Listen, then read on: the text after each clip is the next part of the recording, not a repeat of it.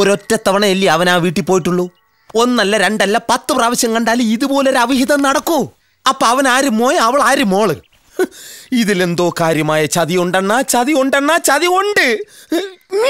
അസീസ് തന്നെ മോനെ ആ മോളെയും വെച്ച് അവനെന്തോ കാര്യമായിട്ട് പ്ലാൻ ചെയ്തിട്ടുണ്ട്. ഒരു കാര്യം ഉറപ്പ്, ഇവര് രണ്ടും മുടിഞ്ഞ പ്രേമത്തിലാ ആണല്ലോ. അതിലൊരു പ്രശ്നം, മോൻ നമ്മുടെ കൂടെ, മോള് നമ്മുടെ ശത്രുവിന്റെ കൂടെ. ഈ പോക്കിന്റെ ഭാവി വളരെ ഡേഞ്ചർ അല്ലേ? ഡേഞ്ചറായി ജനിച്ച് ഡേഞ്ചറായി വളർന്ന് ഡേഞ്ചറായി ജീവിക്കുന്ന ഡേഞ്ചർ പുരുഷോത്തമന് ഇതിൽ കൂടുതൽ എന്ത് ഡേഞ്ചർ വരാനാടാ പൂജ? അത് നേരെ തന്നെ, എന്നാലും ചില മുൻകരുതലുകൾ എപ്പോഴും നല്ലതാണ്. എന്തെങ്കിലും നടന്നാ മതി. ഉപ്പിട്ടു. ആ പറച്ചിൽ കേട്ടാത്തൊന്നും ബോംബിട്ടെന്ന്. ഉപ്പിട്ടല്ലോ. ഇനി കുറച്ച് കുരുമുളക് പൊടി ഇടും. കടുകല്ല.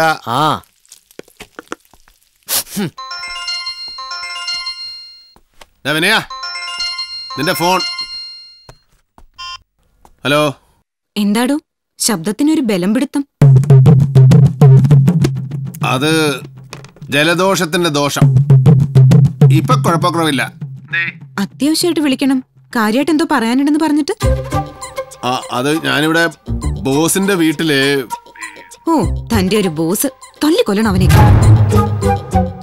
തനിക്ക് ആ കൊള്ള പലിശക്കാരന്റെ ഓഫീസ് ജോലിയോ അതോ വീട്ടു ജോലിയോ? വീട്ടു ജോലിക്ക് നീ നിന്നോ, ഓഫീസ് ജോലിക്ക് അവനെ നിർത്താം. അപ്പൊ പ്രേമ നാടകത്തിന് സൗകര്യമായല്ലോ. കിട്ടിയ ചാൻസിന് വെച്ച് കാച്ചികളല്ലേ നിന്റെ മറ്റവള്. നമ്മളാരാ ഇവന്റെ കെട്ടിയോളോ? ഈ ചെക്കനെ ജോലി ചെയ്ത് ജീവിക്കാൻ സമ്മതിക്കില്ലല്ലേ? അതവൻ ജീവിച്ചോളൂ. പിന്നെ ഞാൻ കെട്ടിയോളാവോ അവൻ കെട്ടിയോനാവോ അതൊക്കെ ഞങ്ങൾ തീരുമാനിച്ചോളാം. ഞാൻ വേണ്ട. മനുഷ്യര് തമ്മിലുള്ള സ്നേഹവും ബന്ധവും ഒക്കെ മനസ്സിലാവണമെങ്കിലേ മനസ്സും മനസാക്ഷിയൊക്കെ വേണം. അതൊന്നും 7 എല്ലത്തൂടെ പോയിട്ടില്ലല്ലോ. വേറെ ആരെയും കിട്ടിയില്ലല്ലേ കുസാലാക്കാൻ? ഒരു ഐ ലവ് യു. അല്ല പക്ഷെ അവള്. അപ്പൊ പെട്ടെന്ന് ആളെ മനസ്സിലായി.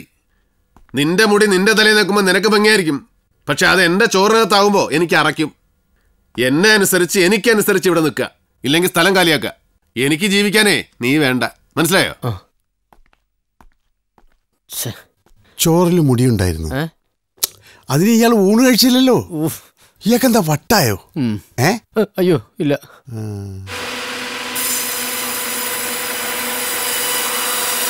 അസീസ്, ഈ മാനം കെടുത്തരുത്. ഒരാഴ്ചക്കുള്ളിൽ മുതലും പലിശ ഞാൻ ഓഫീസിൽ കൊണ്ടുതരും.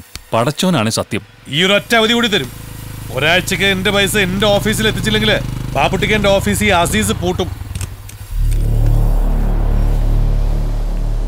ആ കൊട്ടേഷൻ ഒരുക്കുമൂസേ ആന്റിസ്കോഡ് പൊക്കിന്ന്. അതിന് അനക്കും എനിക്കും എന്താ പോത്തെ? ഉണ്ടസിസ്ക വേറെ ഏതോ കേസിലാ പിടിച്ചത്. കഥനക്കുറ്റി തോർത്തിലിട്ട് നല്ല നാലെണ്ണം കിട്ടിയപ്പോ പല കേസും ഏറ്റ കൂട്ടത്തില് കുണ്ടോട്ടിയിൽ അടിച്ചുപോയ നമ്മുടെ 68 ലക്ഷത്തിന്റെ കേസ് പുറത്തു വന്നു. പിന്നില് പരുന്തായിരുന്നു. മൂസക്കെന്താ നല്ല കാശ് കിട്ടുന്ന ഒരു കൊട്ടേഷൻ. അവൻ അവന്റെ പണിയെടുത്തു.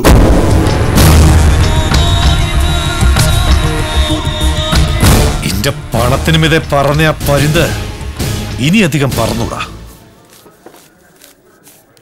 നോക്കിയും കണ്ടുക കളിച്ച് നേടിക്കോളൂ ഭായി. വെളിച്ചാകുമ്പോഴേക്ക് ഞാനിവിടെ പറന്നിറങ്ങും. ചെക്കെടുക്ക്. പുരുഷോ, പുറകേന്ന് വിളിച്ചു ഒരു വഴിക്കിറങ്ങുമ്പോ.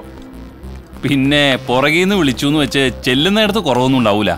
മലഹപ്പറമ്പിലേക്കല്ലേ. കൊഞ്ചാൻ നിൽക്കല്ലേ ഗോപേട്ട? എന്തേ കളി പൊട്ടി മോനെ. ഈ ഒരു 5000 ഉറുപ്പ്യ ഇങ്ങോട്ട് എടുക്ക്. 1 മണിക്കൂർ കൊണ്ട് 6000 ആയിട്ട് അങ്ങോട്ട് തരാം. നിനക്കറിയാലോ അവസാനത്തെ കൈ ഗോപിയേട്ടൻ വാരുന്ന്. എല്ലാം എന്തേ കൊടുത്തു തീർത്തു. ഇനി വഴിച്ചിലുള്ള കാശും കൂടി ഉള്ളൂ. അതും കൂടെ പണ്ടാറടങ്ങിയ പിന്നെ കടിക്കണ പട്ടിക്ക് എന്തിനാ മോനെ വാല്? വെളുക്കണേന് മുമ്പ് ഞാനിങ്ങോട്ട് എത്തും. ചെല്ല്, മലാപ്പറമ്പിലെ മാലായിക്ക് ഉറക്കം വരും.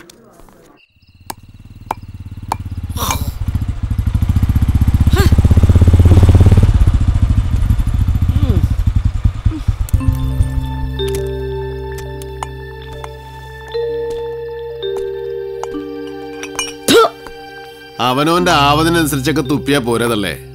ആവതം ഉണ്ടായിരുന്നെ മുഖത്ത് ഞാൻ തുപ്പുമായിരുന്നു. എന്താ തള്ളേനെ കൊല്ലാനുള്ള കാലിന് എന്നും റൂട്ട് തെറ്റി ഏത് വഴിക്കാ പോണതാവോ? നാട്ടുകാരെ കൊണ്ട് പറയിക്കാനായിട്ട്.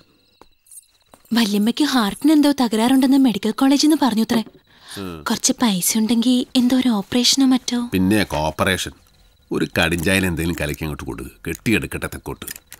അല്ലാതെ ജാമ്പവാന്റെ കാലത്തുള്ള ആർട്ട് ഓപ്പറേറ്റ് ചെയ്ത് കാര്യങ്ങളായിട്ട് നമുക്കെന്ത് കിട്ടാനാ?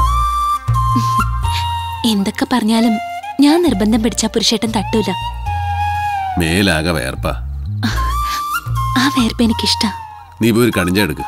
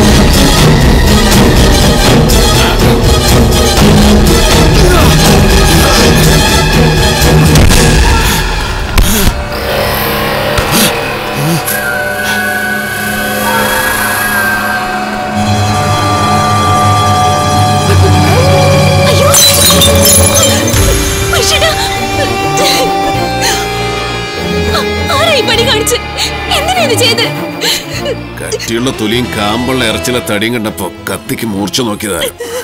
ആ ചോര തുറച്ചു നിനക്ക്. ഞാനിവിടെ വന്നിട്ടില്ല, നീ ഒന്നും കണ്ടിട്ടില്ല. അപ്പോ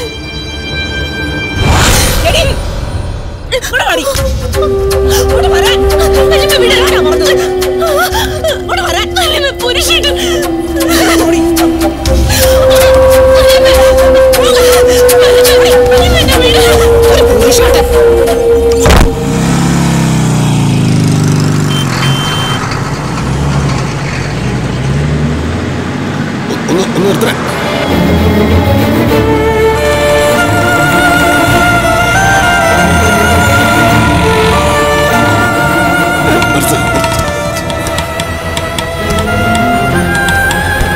ഏതെങ്കിലും ആശുപത്രിയിലോട്ട് വീടിനെ വണ്ടി.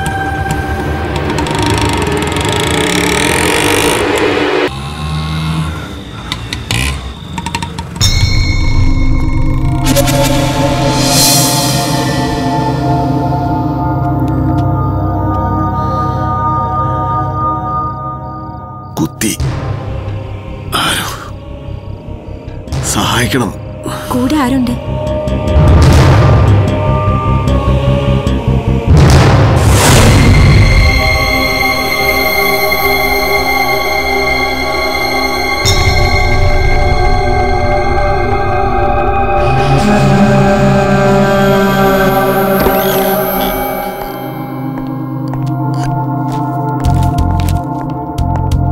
പുരുഷോത്തമൻ, ബ്ലഡ് വേണം. ഈ കണ്ട മരുന്നൊക്കെ വാങ്ങണം. ഓപ്പറേഷൻ ഉണ്ട്. കാശ് എന്റെ എന്ന് പറഞ്ഞാ ഞാൻ എന്ത് ചെയ്യാനാ?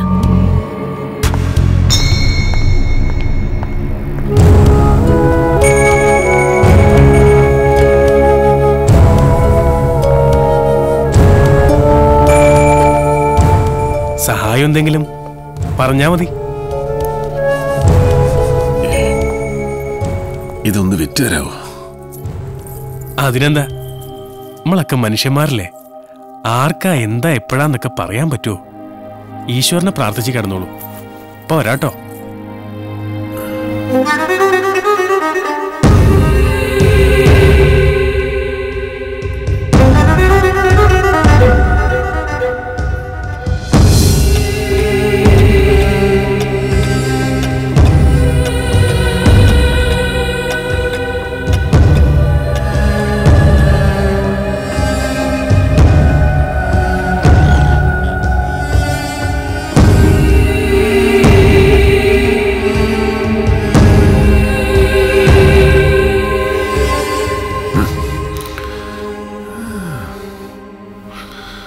നേരെ ഒരുപാടായില്ലേ നിങ്ങളുടെ മരുന്ന് വാങ്ങാൻ പോയിട്ട്? വന്നില്ല. അല്ലെങ്കിലും അപരിചിതരെയൊക്കെ ഏൽപ്പിച്ച അയാൾ ഇനി വരും തോന്നുന്നില്ല. സാർ, ദാ വരുന്നു സാർ. ഒന്ന് ഫോൺ ചെയ്തോട്ടെ. ആ അതെ, കൂടുതൽ ജാട കാണിച്ച് ബില്ല് പേ ചെയ്തേക്കല്ലേ. ഓ പിന്നെ വേറെ പണിയില്ല.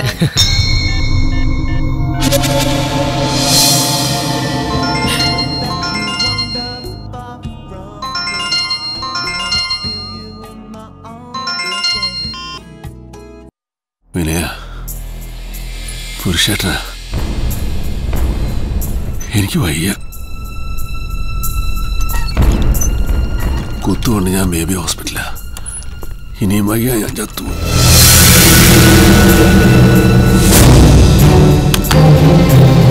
Hello hello hello hello.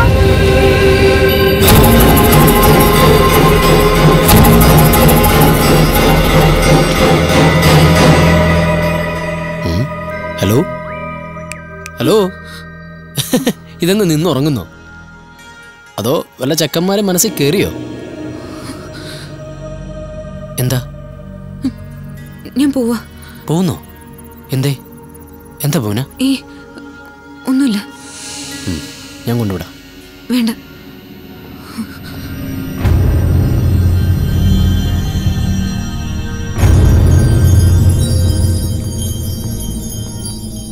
എന്താ പറയേ? തന്നോട് എനിക്കിത് പറയാതിരിക്കാം. അയാളോടുള്ള പ്രതികാരം തീർക്കാം. തന്റെ ഫോണിലൊരു കോള് വന്നിരുന്നു.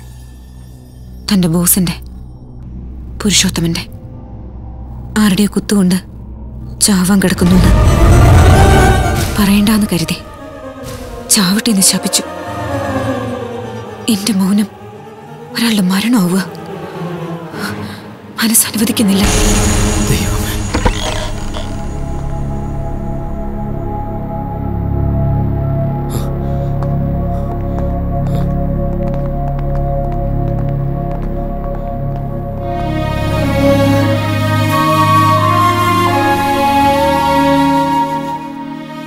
പുരുഷേട്ടാ, പുരുഷേട്ടാ. ഇയാളുടെ ആരാ? എന്റെ ഏട്ടനാ. കുഴപ്പമൊന്നുമില്ലല്ലോ. കുഴപ്പമാണ്. ഇപ്പോഴേ വൈകി. ബ്ലഡ് വേണം. ഓപ്പറേഷന് വേണ്ട മരുന്നുകളും മറ്റും വാങ്ങണം. താമസിപ്പിക്കണ്ട.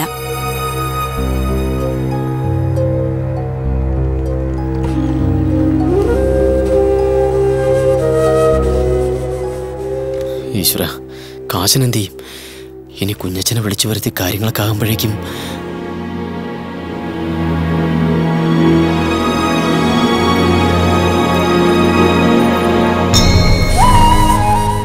എവിടെയെങ്കിലും കൊണ്ടുപോയി വിറ്റേക്ക്. ചെല്ല.